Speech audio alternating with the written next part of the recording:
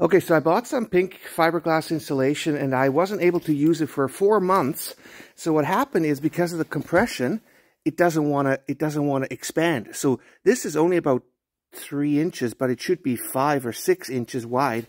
So I tried to fluff it up and pull it apart with my hands, and it just wasn't really working until I found out something that really, really works well. So I'm going to get my wife to hold the camera while I'm showing you how to do it. Yeah? So really, you can use your hands, and the trick is that you hit them on the side. But I'm using a shovel here, and as you see, as I hit this, it starts to really, really expand. And then you just kind of want to pull it up, give it a little bit extra room there. Pull that one up, the bottom too.